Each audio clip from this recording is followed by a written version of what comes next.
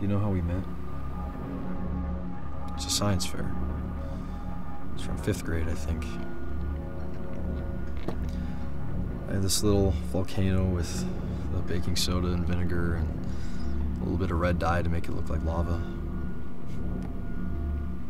I had this stupid lighter mechanized to some birch wood to make smoke, too.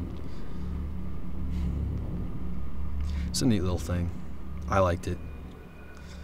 The judges liked it. And then there was Jaden. I'd never really talked to him at that point. I saw him wandering the halls every so often, just like every other kid there. Just like me. I look over at his booth and he's sitting there trying desperately to explain his thesis to the judges. I wasn't getting frustrated, wasn't upset, wasn't loud. He was trying every possible angle he knew, every little explanation, to try to get them to understand. The reason they didn't get it is because this little 10-year-old kid was trying to explain space travel to them.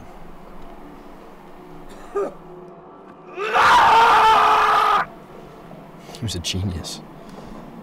Absolute genius.